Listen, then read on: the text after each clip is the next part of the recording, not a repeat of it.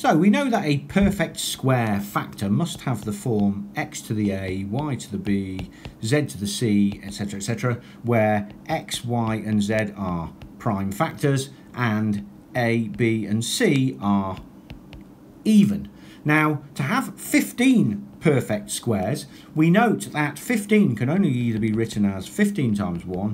1 times 15, 5 times 3 or 3 times 5. It can't be written as a product of 3 primes, so therefore we know that our number here must be of the form x to the a, y to the b.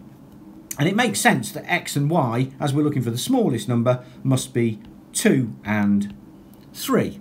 Now, the 15 square factors to be true, we need 5 choices for a and 3 choices for b, so a must be contained in the set 0, 2, 4, 6 or 8, and b must be contained in the set 0, 2 or 4, which means that we have 5 choices here and 3 there, which would be 15 perfect squares, which is correct. Therefore, the smallest number is going to be 2 to the power of 8 times